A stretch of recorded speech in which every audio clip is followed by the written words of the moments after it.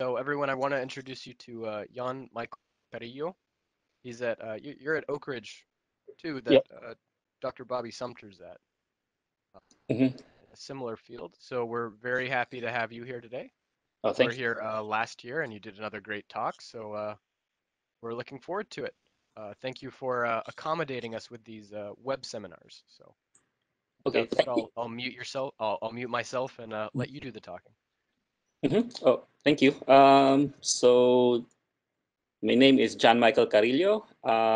So I'm going to present molecular dynamics simulations of polymers, and I'm from the Center of Nanophase Material Sciences at Oak Ridge National Laboratory at Oak Ridge, Tennessee. So next, this is a picture of where I work. So this is the CNMS, the Center for Nanophase Material Science. It's right beside the neutron source, the spallation neutron source.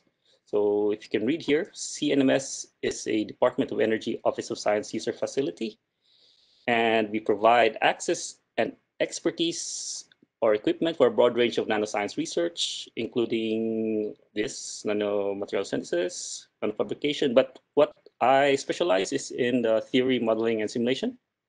And CNMS also acts as a gateway for the nanoscience community to benefit from RNL's neutron sources, the SNS shown here. This is the neutron source, and Hyper, which is not shown here, and also the computational resources. So Oak Ridge has Summit.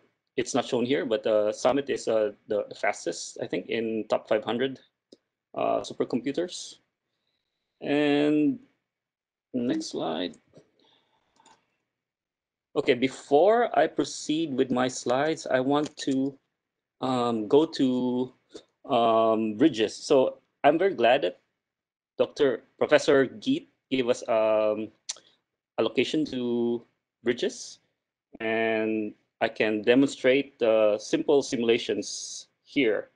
Let me log in. So I made an alias for Exceed, and I usually use LastPass because I don't remember the password. Docker. Okay, one more. Exceed. And I copy the password, paste it here. And then they have this push option, which I have to approve with my phone. Okay. And I GSISSH to bridges. Okay. And then I want to go to our allocation for the storage. So I go to cluster storage. And then, so I prepared a directory for this tutorial. And let me go to my Git website and clone, copy this one. So git clone -b xc20. Okay, it didn't copy.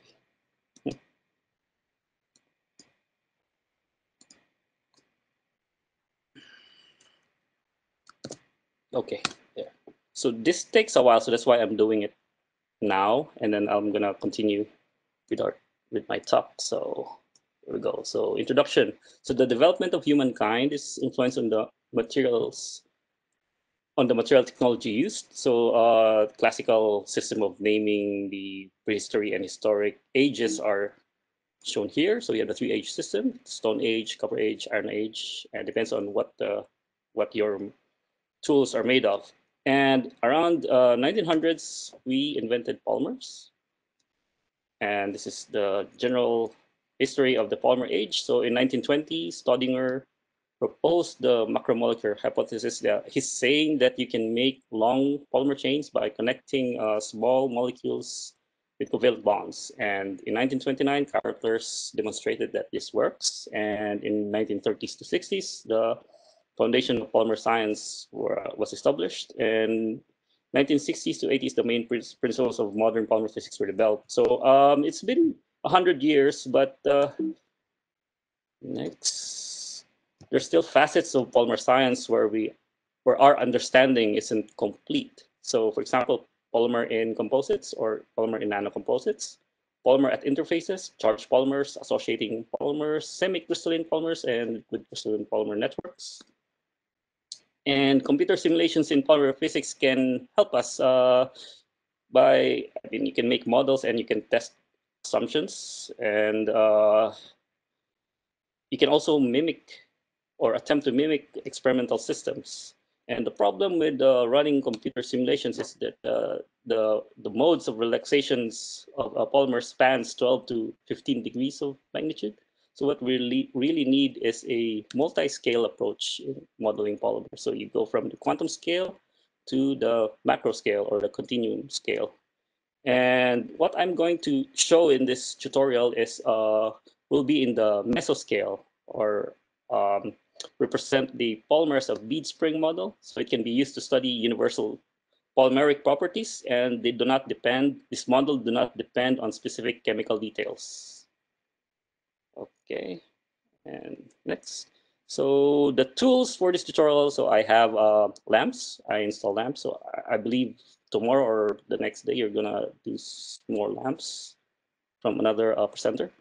And the polymer physics book, for my reference, I use Polymer Physics by Michael Rubinstein, and all the code for this tutorial, including the presentation, can be downloaded or can be cloned uh, via this Git website. So let me go back to, okay, so it's done, right? So this is supposed to be what we're going to do. I logged on to Bridges, and then I'm gonna load some modules.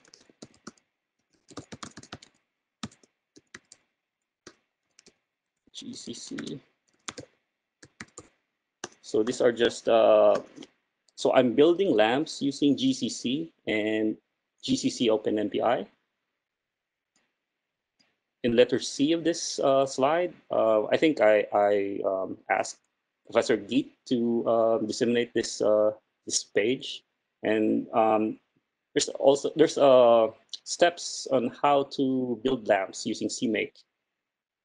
And but I pre-built lamps already, so it's also in that Git repo, and the binary is there. And also, if you remember, I SSH bridges with the -y, so I can get the X working in bridges. So for example,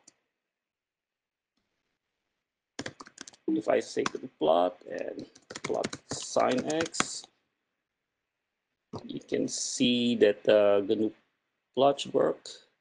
Can you guys see this? So we have sine function. Okay, so here are some basic steps in performing molecular dynamic simulations, any molecular dynamic simulations, basically. So for our case, it's polymers. First, we construct a model. Then second, we run simulations. And so the LAMS simulation would spew out the trajectories. And then after which, we analyze those trajectories. Okay. So here in this demo, I'm going to show you how to run lamps in bridges. So by the way, this is the 2020 version. If you go to the other branch, which I called Mac 2019, there's the Mac version, which I presented last year. And the codes are built in Mac OS with Homebrew. Okay. So here, so first step, we construct a model. Basically, we're going to use this coarse grain polymer model by Kremer and Gress, where you have Lennard-Jones beads connected to an anharmonic Finney bonds, And then the equation of motions is through the Langevin dynamics using a Langevin thermostat. So you have this random force, you have this viscous term, and this is conservative term. Okay, and a variation of this model is if you want to change the flexibility of this polymer, you add a bending potential, which is applied to adjacent bonds. So this one, the higher the K bend value, it makes this region straighter. So you go from a flexible chain to a semi-flexible or rod-like polymer. Okay, so first we construct our model. So in this model, I'm going to build 40 polymer chains with degree of polymerization 10 and in very low number density. So they're very sparse. And you can see this polymer. So I think I have it here for VMD. So this is how it looks like. VMD. So I use VMD to view this model.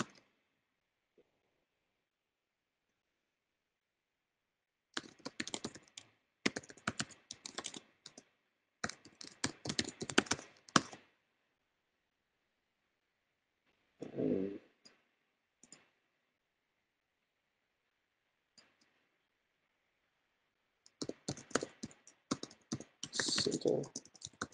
so I'm going to put the periodic boundaries. Okay. So you can see these are the polymers. Let's change the representation to CPK so we can zoom in and see the bonds. So you have 10 beads connected to a bond. So how did I build this simulation box? So in the Git repository, I have this code, make box poly.c, which is a C code. And what it does is I copied some functions from this book, Allen and Tildesley, where this first function gives you a value of 0 to 1. This next function chooses a position inside the simulation box. So you get X, Y, Z position. And then after choosing a random point in the simulation box, I have this randvec3 function, which gives me a random unit vector. So essentially, if I choose one and then I just get another vector and then connect, and then go to the next chain. Okay, that's how I build the make box, how I build a simulation box. So this is the output of that code, which is a data file. In LAMS, you can call it as a data file. So here's the link for some information on how to build a data file. Basically, it tells you how many atoms are there, the bonds, how many angles, and the bond types. And this is the your bonds in your simulation box, the masses, and then their atom coordinates, so the X, Y, and Z, and atom types, and list of bonds and angles. Okay. So we're gonna run now a demo simulation for this system. So if you go to dataset, and then it's number 2, and then demo. See the polymer dot is here. You can use bridges to grab a node. So bridges has this interact. It's different from what we have in Oak Ridge. We use salloc, but anyway, I read their website and this seems to work. So here, this is the account number that we were using that Professor Git gave us. Minus n1 tells me that I'm asking one node, and since the regular queue in bridges, there are 2 CPUs with 14 cores each, so that's why I'm asking 28. And minus t is I'm asking it for 10 minutes. So I'm just gonna run that. Okay, so it's basically we're asking for a node and we have to wait, but we can't wait. So I'm going to go to another window.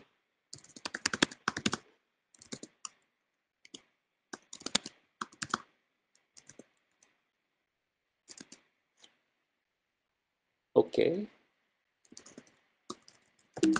So I have this script also. It's a submission script. It's the same thing that I'm going to run here. Okay, I'm going to go back here. So sorry about that. So we have the node now, and so I'm going to run lamps. So I'm here. I'm going to load modules. This is how I built lamps, and I'm going to use MPI using 4 cores. This in minus that run is the input file for lamps, and this random, if you type this random, it's just a random number generator in bash, and it would be the random seed Langevin thermostat for choosing random forces, and the data file for which the simulation will read the initial configuration of your polymer is here. It's polymer point that. So if we run this, it should be short because I intentionally made it short.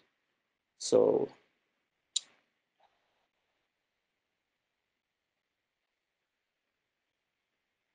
okay, 10 seconds.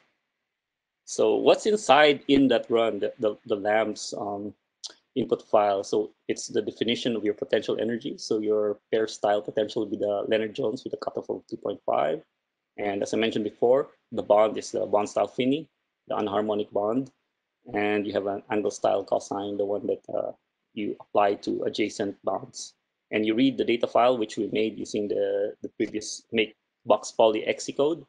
And you initialize the temperature for the system, and then you have this random number, right, to see this temperature initial temperature distribution. And then you have the coefficients for your potential energy, so the angle, the bond, and special bonds.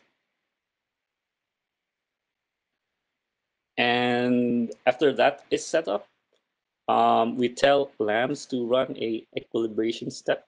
So usually when I set up the simulation box, since we choose randomly the points, there's a possibility that those points would overlap. So to do that, you use this command nba limit, which if if two beads overlap, the energy would be very high, and the next step for the MD integration would result in large displacements of those beads, but we limit the displacement to 0.1 so that our simulation will not blow up. So this is the equilibration step. We run for some time that I specified, and then the production step would just dump the coordinates as a function of time. So you have this dump file in the coord directory, and what's inside this file is just it tells you the time and then the position of all atoms. So there's 3 types, 3 sets, so the XYZ, XU, YU, ZU. This XYZ is the wrap coordinates, and this one is the unwrap coordinates. Right, so wrap coordinates in the periodic boundaries is like Pac-Man, right, going from the left side, coming out on the right side. So this is what these first 3 coordinates are. And so I also have the run poly script. Oh, is it opened already in the other window? Sorry about that. Okay, so run poly script. So this is the account I use. This is the name of the script file. I'm asking for 1 node. I'm defining that there are 28 cores per node, and I'm going to run it for 30 minutes. I'm loading modules, and I'm looping through all the degree of polymerization. So if you look outside, this is just the directories, right? All this blue font uh, text, blue font text. So as I loop through those directories, I'm running each simulation serially. So it's the same call, same call for lamps, and we can submit it as batch, and we can check. My username is JW. Oh no, not bjob. Bjob is for another cluster. So SQ. So it's running, right? And the output is here. If you cat slurm, so the simulation is running for all those directories. And let me end that interactive mode. To determine if you're in the interactive mode or just in the lagging mode. So if you have this 004, that means you're in the interactive mode. In the lagging mode, usually they indicate login 0118 or what have you, whatever number they have assigned to you. Okay, so I'm just gonna exit the interactive mode. Okay, so I'm back in the login mode. All right, let me see if it's still running. So the interactive mode is I don't know what CG means, but I think it tells me that it's ending, that it's gone. So I'm gonna run the other cases. So by the way, here 02 different N ideal is just my code telling me that I'm running a polymer chain in ideal solvent condition. Here in self-avoiding walk, and here number 4 is for solvent. And number 5 is I'm changing the bending potential. So let me just run this batch. CD04.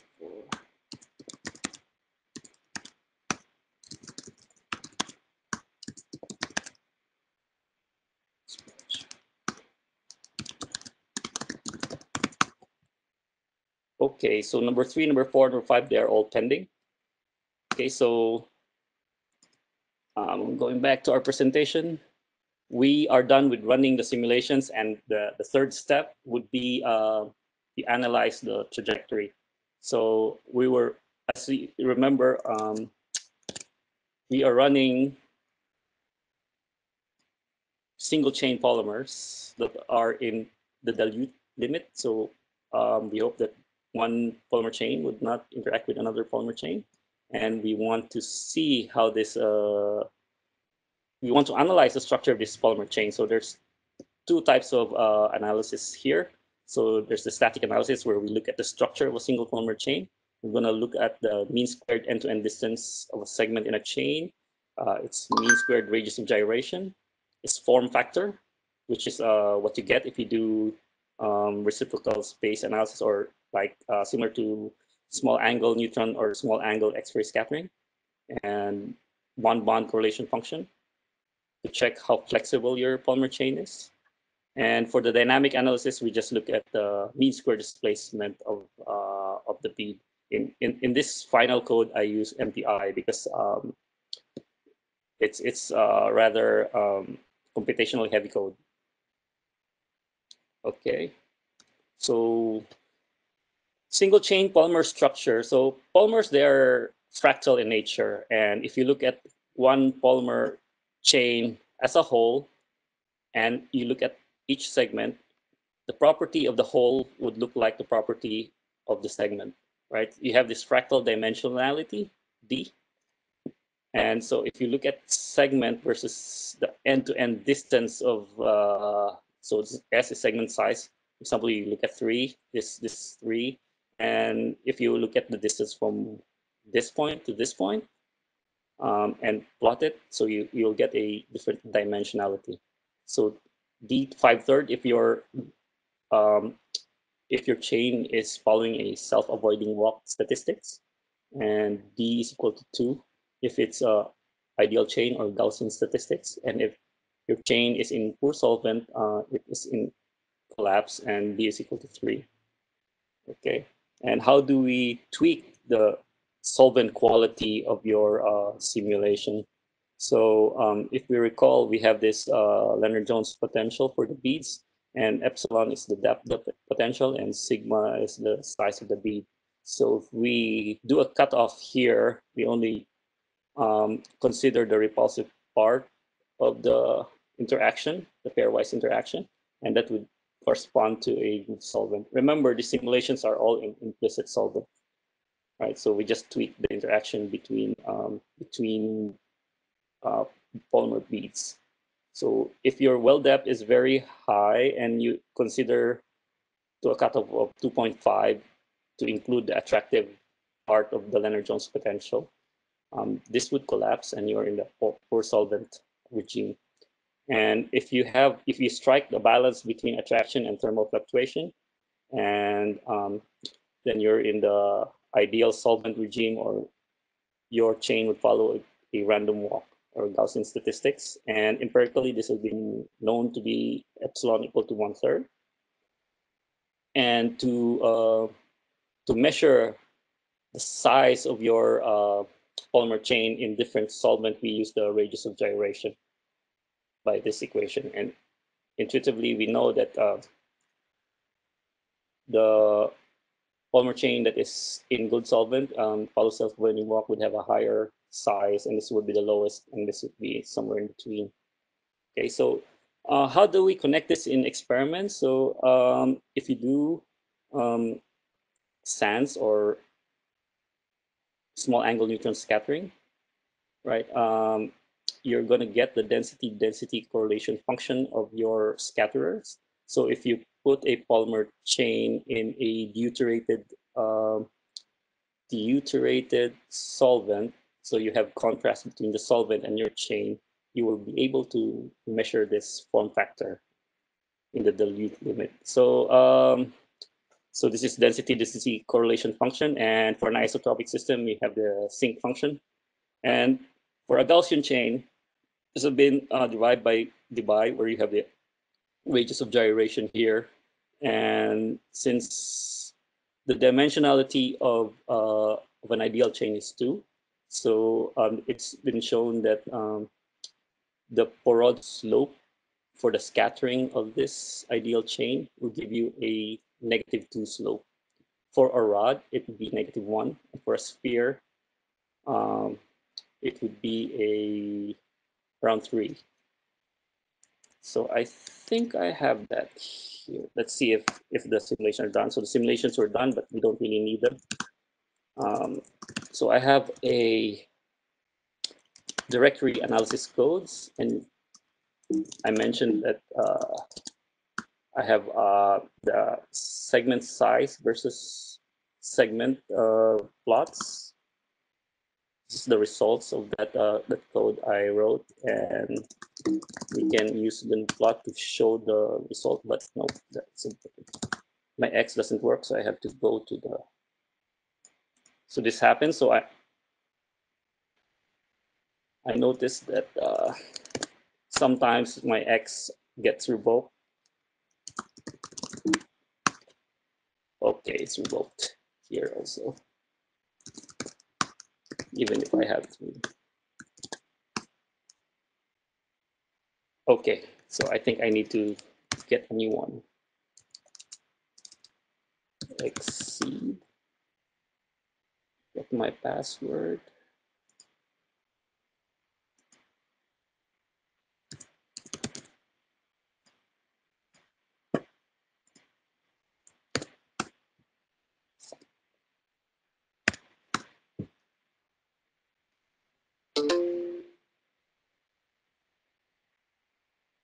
So I approve, and SSGSISSH means wow.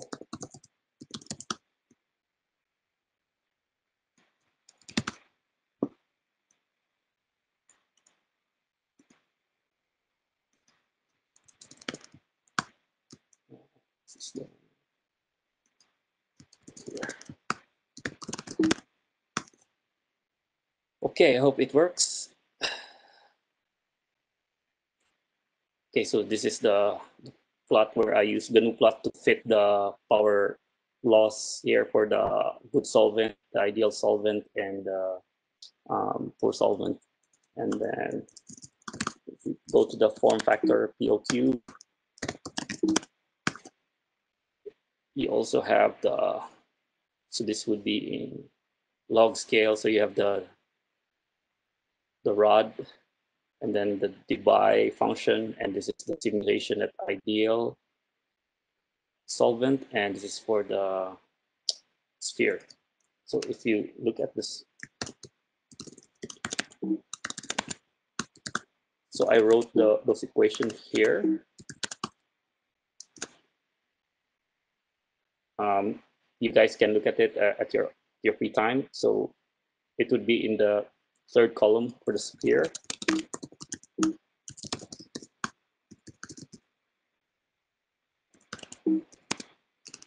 So third column, so using 1. So for the sphere, you have this fringes. So yeah, so this is how a sphere scattering would look like. Okay. So going back to our presentation. Okay. Okay. Basically, this is what I showed you over bridges. Okay, so that was polymers in solvent, and now we consider polymers in melts. So polymer melts are polymers without a solvent and above its glass transition temperature, and behaves like a solid at short time scales and liquid at long time scales. So it's a viscoelastic material. An example of this is silicate, where if you hit it, it feels like solid, and if you leave it alone, it would melt. Right? And so hydrodynamic interactions here are screened, and the conformation of the chain is nearly ideal. Right? So you can map this random walk in a freely jointed chain, right, with an effective Kuhn length or the step of your random walk. And so the maximum length of this random walk, R max, would be the number of steps times the length of your Kuhn steps, and the ensemble average squared. So if you look at the end-to-end distance of this random walk, would be nk bk squared, and so this Kuhn length is the ratio of this to this. And for different types of polymers, you have different Kuhn lengths. So you can basically sort of map polymers using a random walk, right? Map a polymer melt using random walk. But there are instances where polymers are non-spherical. So that's why we have this bending potential, right? So here in letter A, your chain have symmetric monomers, and in B, your Kuhn step is much longer than your diameter, right? So this is a strongly asymmetric monomer, and to do that, we apply a bending potential for adjacent bonds to follow this, to mimic this behavior. Okay, so instead of a freely jointed chain model, we have the worm-like chain model, where if your size of your polymer is much greater than your persistence length, the whole thing would look like a random walk. Right, so you can get the persistence length as a characteristic length of the decay of your bond-bond correlation function. Okay, and if you do the form factor of this semi-flexible chain, you can see that at high Q, which is low or short length scales at real space, you have a dimensionality of 1, which are for rods, and at low Q, which is tells you the size of the polymer, which is a random walk. So you have this d equal to 2, which is the divide function here. Okay, so if you look at your polymer at very large length scales, it would look like a random coil. And as you go nearer to that polymer, it would look like a rod. That's the worm-like chain model. Okay. Next, so we're done with the structure of the polymers. So we proceed with chain dynamics. So we did the simulation using a Langevin thermostat, and we have this viscous term, and this C here is related to the Einstein relation, where it's inversely proportional to the diffusion coefficient. For example, if you have one bead, the mean square displacement of this bead would be equal to 6 dt. So essentially, you can get the diffusion coefficient of this bead at long time. So there's an analytical solution for the mean square displacement. for that one. So at short time scales, you get this ballistic regime, and then at long time scale, you have this diffusive regime. And at long time, you can get the D. So that's for a single bead. What's different for polymers is their connectivity, right? So the total friction for this molecule, macromolecule, would be, and how many beads I have. So it's going to be 40 C. So if you look at this plot at long time, um, it's basically your diffusion coefficient would be 40 times lower, right? And then here you have a slope of -1/2. That's because your movement of your bead is gauged. Okay, so there's gauge movement. And at long time scale, this would diffuse. That's why you get back the slope of 1. Okay, so polymer chain dynamics. I have a code to calculate that. So,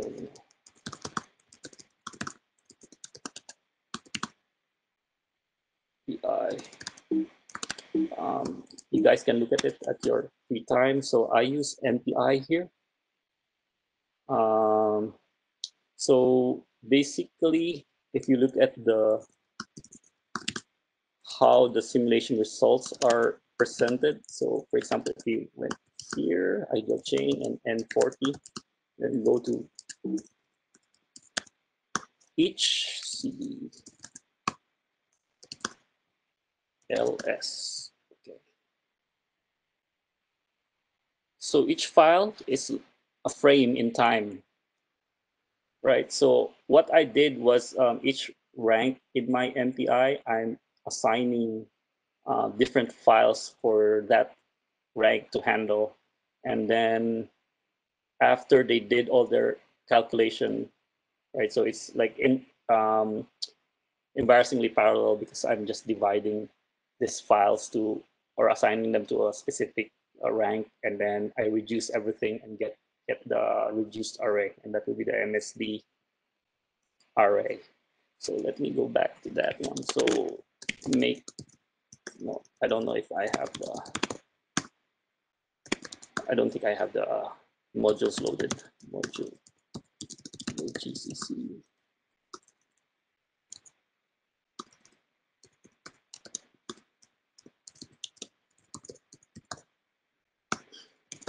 So I make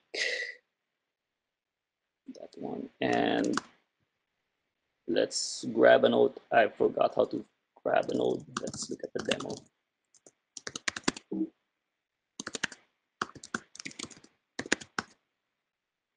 So I'm just gonna grab a node back here.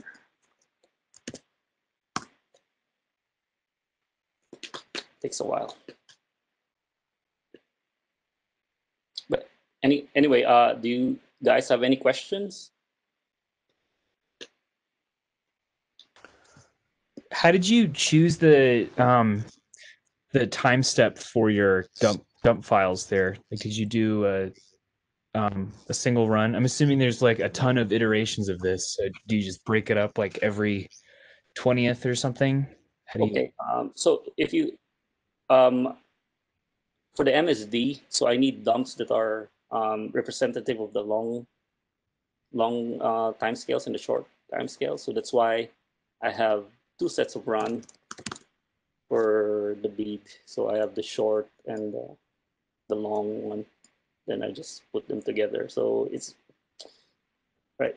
If you get your statistics equilibrated, they should plot one on top of the other.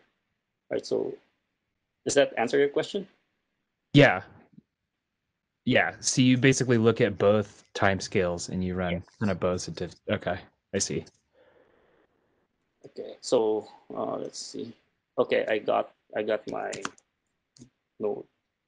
So I'm gonna MPI run minus NP. So I ask for one node, so it's 28 MSD. Oops, and let's see 40. Doing the 40. So just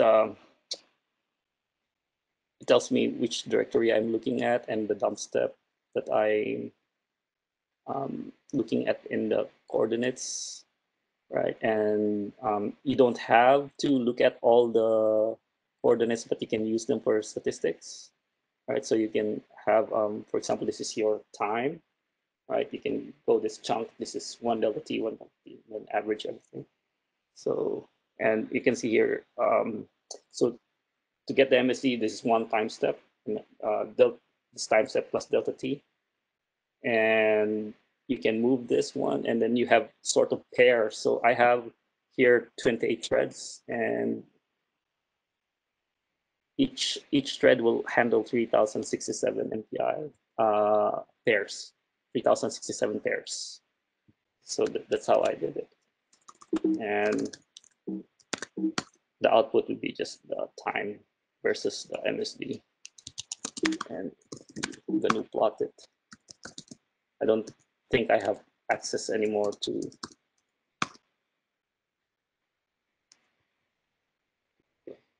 Still has, but set log replot. Set log replot. Okay. And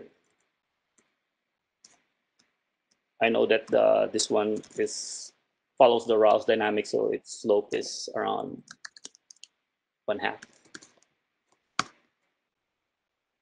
Okay, let's add a coefficient. Actually, it's too much.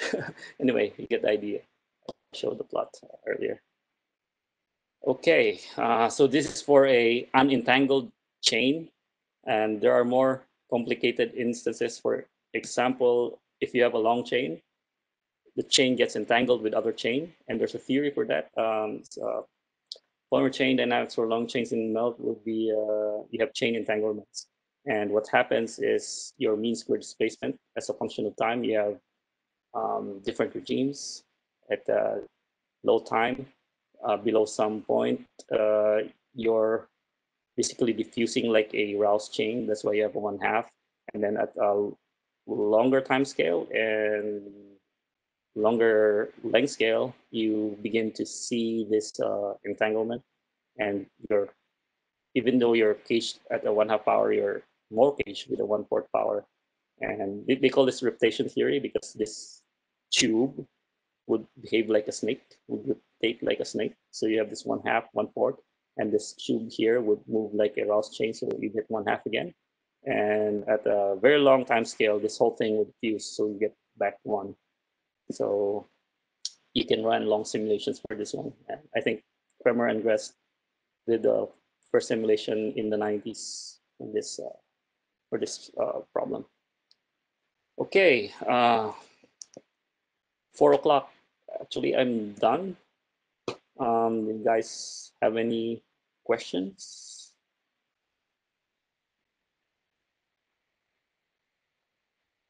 We can. When you say things are like embarrassingly parallel, what do you mean by that? So each thread doesn't have to communicate with each rank does not have to communicate with another rank. So they have their own sets of calculation independently, right? And at the end, I just have to reduce them. Does that make sense? Oh yeah, so they don't share. You're not sharing anything between them. No. Oh, okay, that's right. Okay, sorry. Yeah, so I'm calculating each set of files by assigned to that rank, and then once everything is done, I have an MPI barrier, and then reduce them.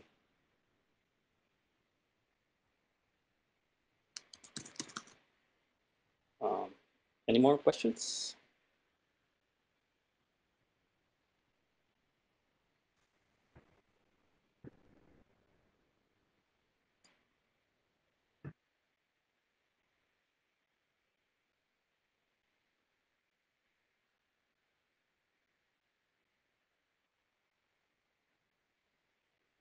How do you guys find this? This is very new to me. This mode of doing a demo.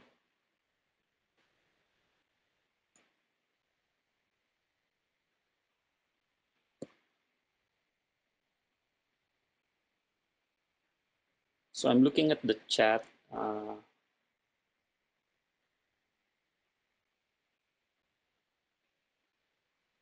What's a 100% scaling?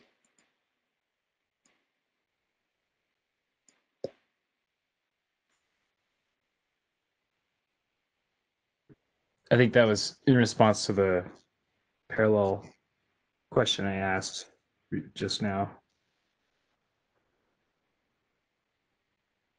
Molecular dynamics automatically accounts for things like vibrational entropy of states.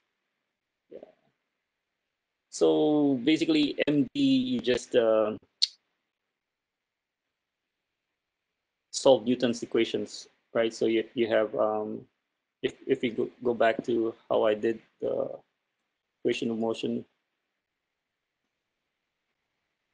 basically you just have the total forces. So you just sum this force. This is the conservative. This is random force. It's not explicit, right? The entropy of states. So you have this trajectory, which you assume to be both. I don't remember the term. Anyway, that's how I did it in the MD.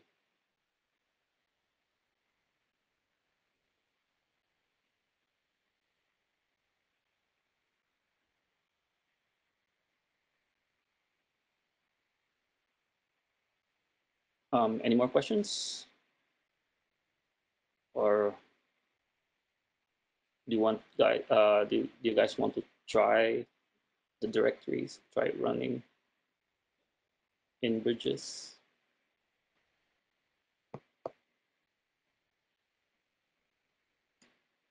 It's actually very nice.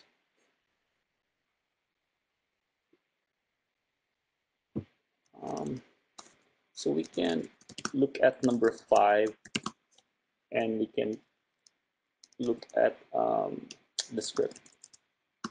So this would be a bash script, right? If I just copy this one, this portion,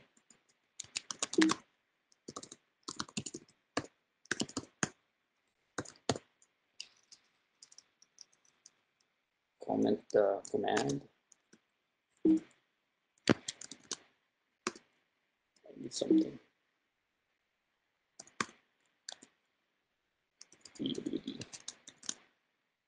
So it's just basic bash. So I have a list here, and from this array list, I go through all the elements, right? So what happens if you run this? So you go to each directory and list the location of the directory. The Sparks from Sandia works similar. I'm not familiar with Sparks. So bridges have Slurm, and in OLCF, there's 2 clusters that I know that uses Slurm. They call Scades and Rhea, and each cluster is different. You have to read the documentation. Anyway, this bash script I'm showing, I think this is general. And you can add, so this is how I do it in Summit.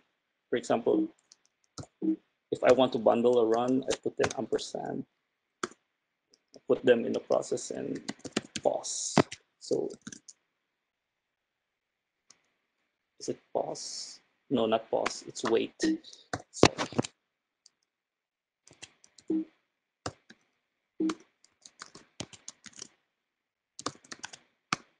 So everything would happen. Everything would run at the same time. What else? Do you guys want to do C or the new plot? New plot. So in new plot, so I think I did some fitting.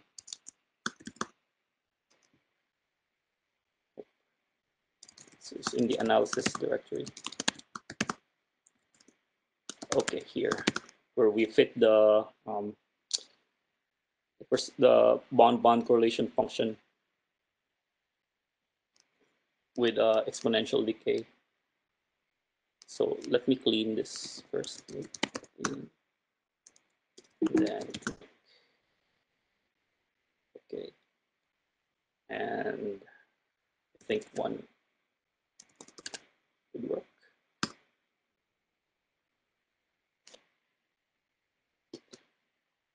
It's slow. Sorry. Okay, let me just go to that location.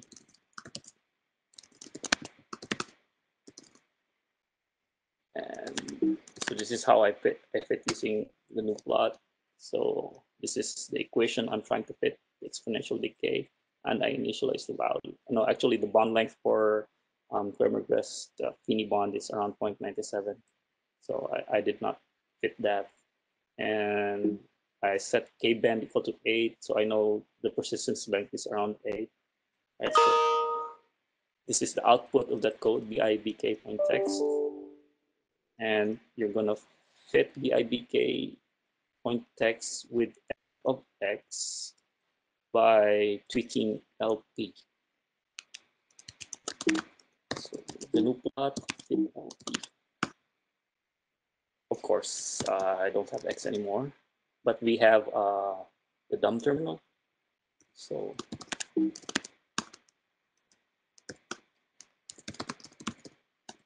set term dumb.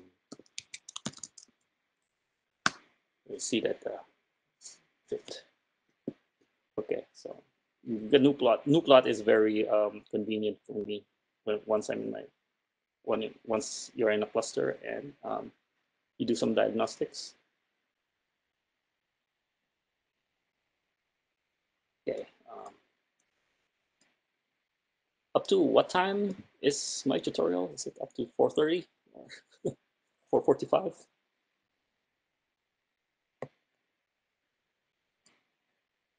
Okay. Any more questions? Any requests?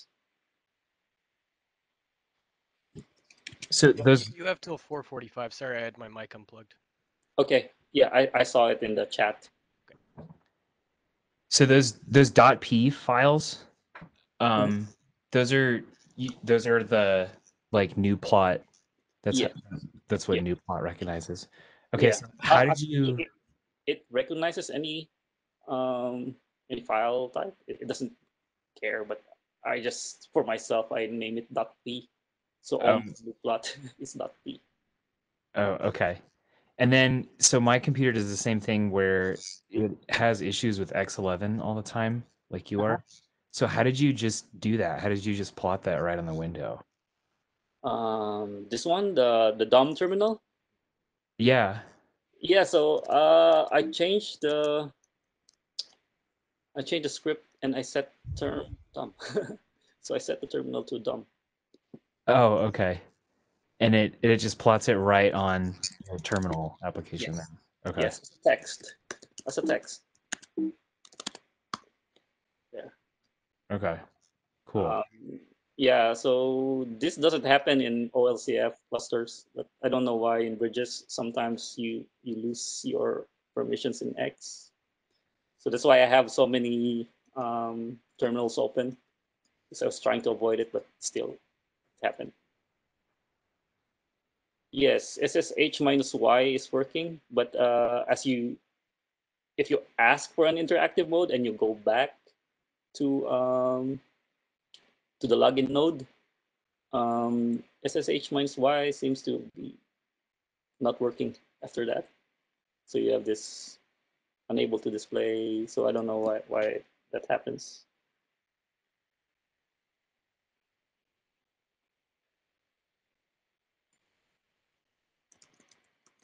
Okay, so you guys can look at the analysis codes I wrote. They're all in C. You can do this also in Python, but when I was doing my PhD, Python um, was still in its infancy and it's not as famous as Perl. So Perl was famous then. I think Python now is more famous. And so there's a question. So this talk is about characterizing the effective dimensionality of polymers in solvents. Yes, yes. So this is basically one of the many things you can do with lamps, and this is just a textbook example.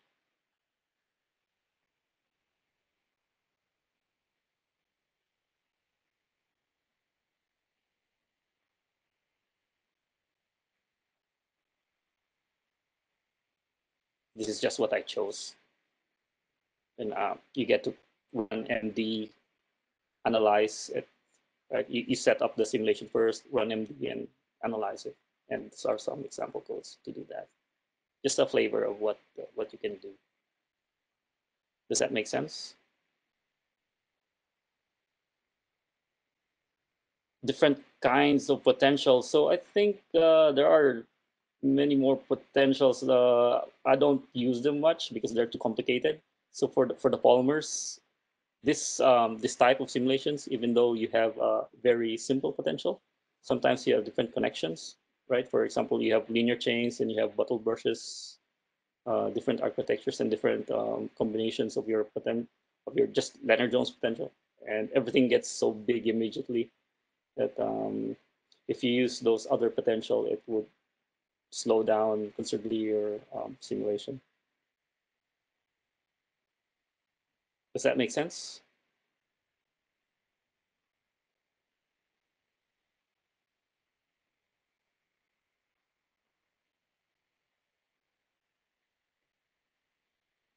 You can run atomistic simulation in lamps. There's amber, and which is basically like Leonard-Jones potential with long-range interaction, long-range Coulombic interaction. And with the long-range interactions, you have I think they have solvers in lamps, E3M or Ewald sums, and that would considerably slow down your simulation. That will not work for this tutorial. So you can specify like the nearest neighbor interactions within lamps, right? Is that what you were kind of just alluding to? Nearest, there are some potential that considered nearest neighbors. Uh, so this one is just pairwise. So uh, the one I've been using are all pairwise. So even if it's not the nearest neighbor, right? So if you have long range interaction, even from the other end of the simulation box, you can still have some interactions with that bead. Oh, I see. So it kind of takes into account the potential in like every direction. Is that what you're saying? Yes. So for the simulations I have shown, I have a cutoff of 2.5 sigma. So above 2.5, everything would be zero. So if you see the pair style coefficient, so this is the cutoff 2.5. This Okay. is for the random walk. And if you go to the self-avoiding walk, I cut it off at 2 to the 1/6. 2 to the 1/6. So I'm only considering the repulsive part. Okay, I see.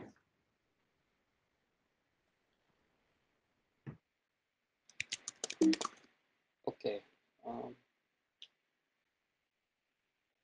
What else?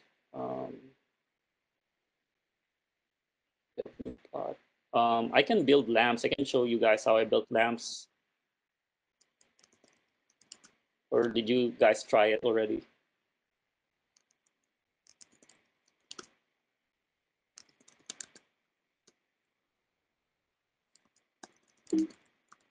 Okay, so let's just go to how I built lamps. So I use their Git.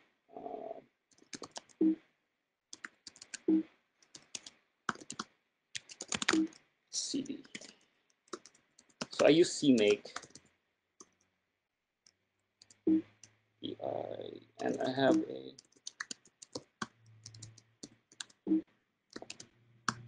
So basically, I'm just using their presets, and then I name the machine. No, I set the name of the executable to bridges. So that's why the result is lamp bridges. Right, so that's what it does. So I build using MPI, the molecule package for the bond potential and the angle potential. Just run that.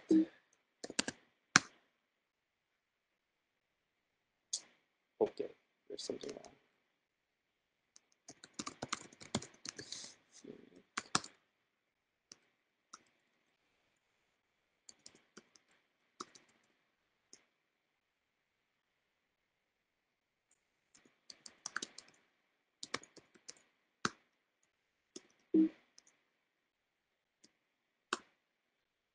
Nope.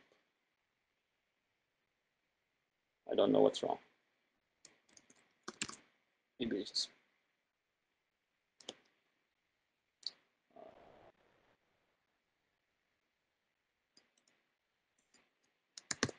let's build another one. 16.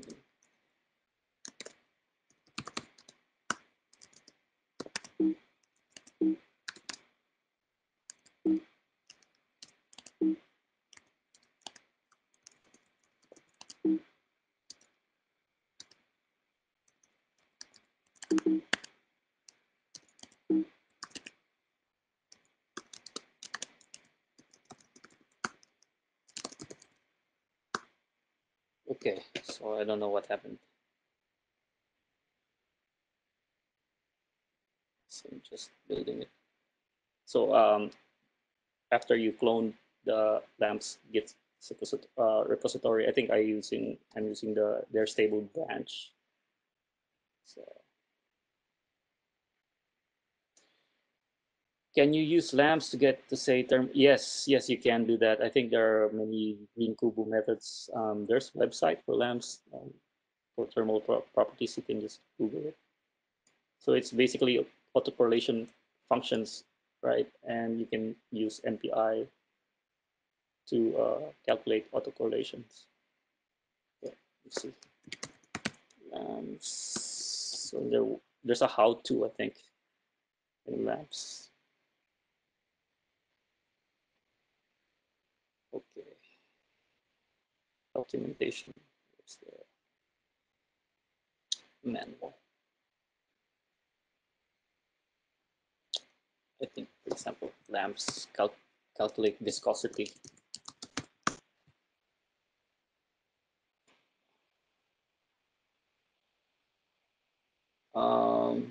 There are many how-tos. So diffusion coefficient, thermal conductivity.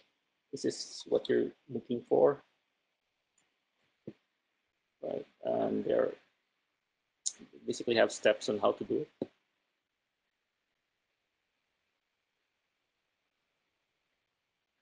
Okay, so the CMake's not yet done.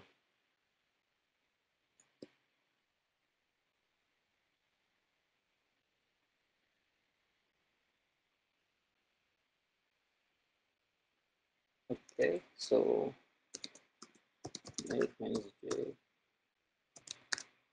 To 8.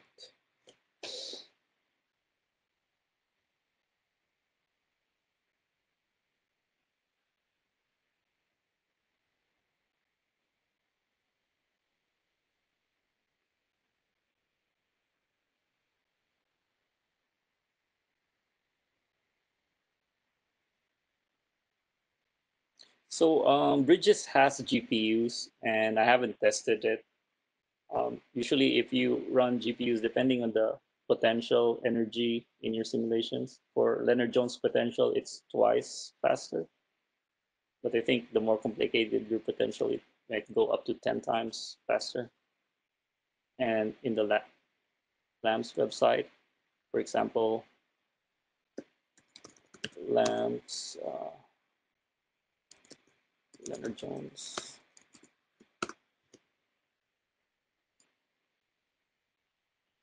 they have this GPU here, which just tells lamps to look for the GPU or the focus or the OMP. And what I usually do is I benchmark which accelerator I use. I do a short run, see how fast one would run against the other. And it would be different per cluster. And then before I do the production run, I get this data.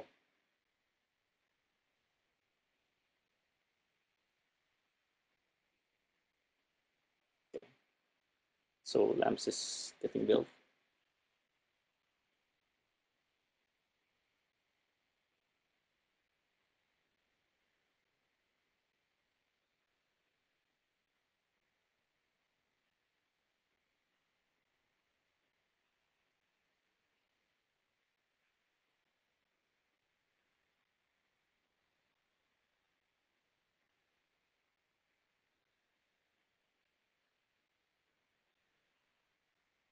So it's building bridges now.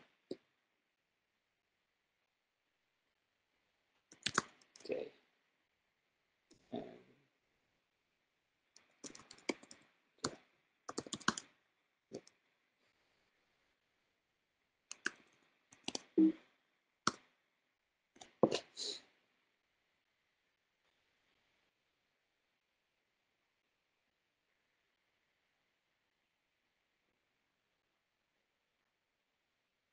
okay. So I'm gonna see what version it built.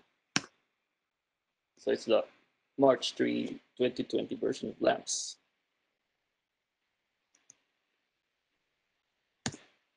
Okay. Any more questions, guys?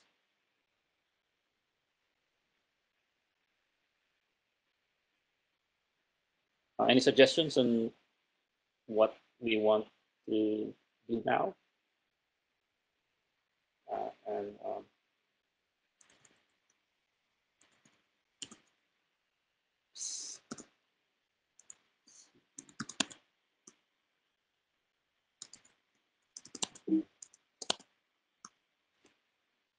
okay, so in the if some of you are interested in the Mac version, so if you go to my website, there's the branch, the Mac, the 2019 branch,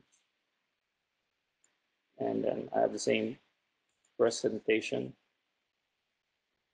Let me download it.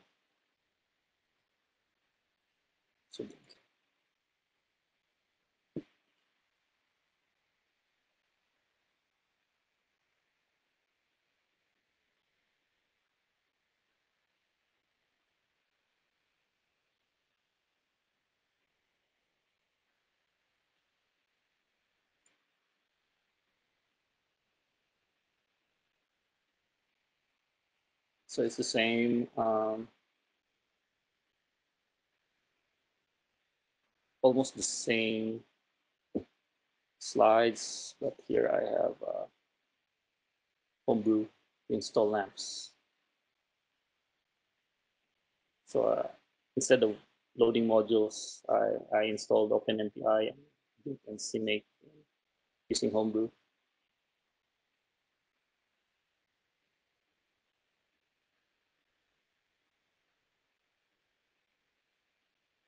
I'm not familiar with phonons, so I don't know how to answer the electron phonon physics. Sorry.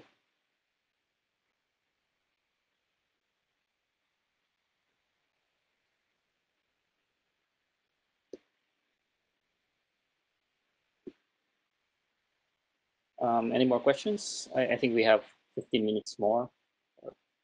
You guys want to try something else?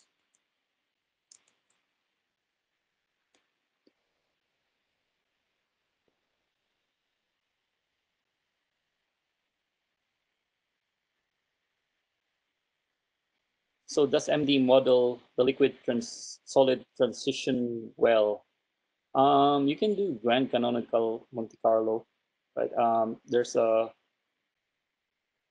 for the Leonard-Jones where you rho versus I don't remember. But anyway, I think you can do grand canonical Monte Carlo different temperatures, and so that's for the energy. Does that answer your question?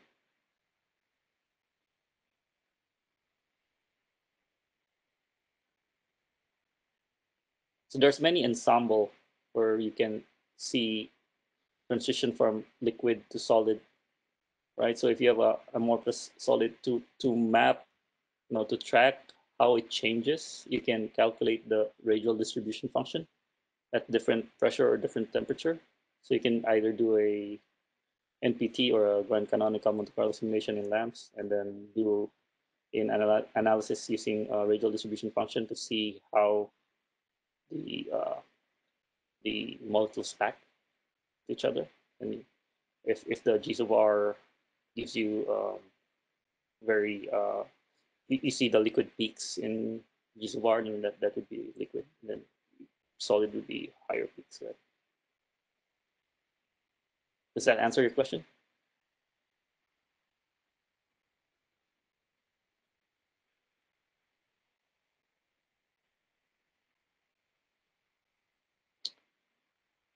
So you can do it, but does it get the right transition temperature? Um, for the Leonard Jones, I think it does. So, but I don't know for the other types of system. So for water ice, it depends on the potential you use. So I think there was one controversy about this water ice, the different states in water ice, and they have complicated complicated potentials to put in lamps. Do you have any recommendations for examples of GCMC with lamps? In their website, they have.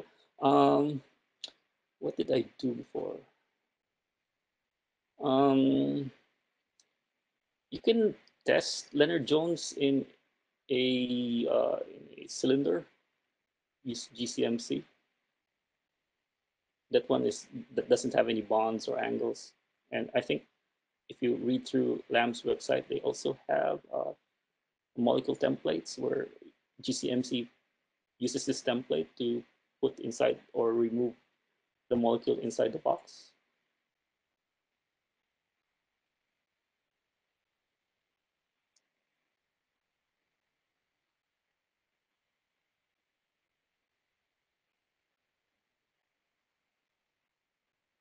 Um,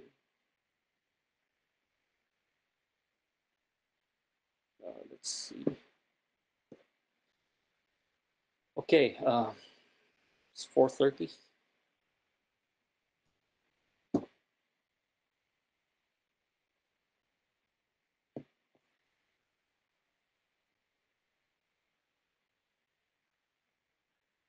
What else?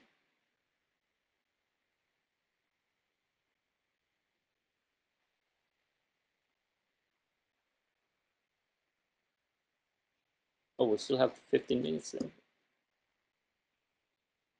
Maybe we can end here if there's no more questions.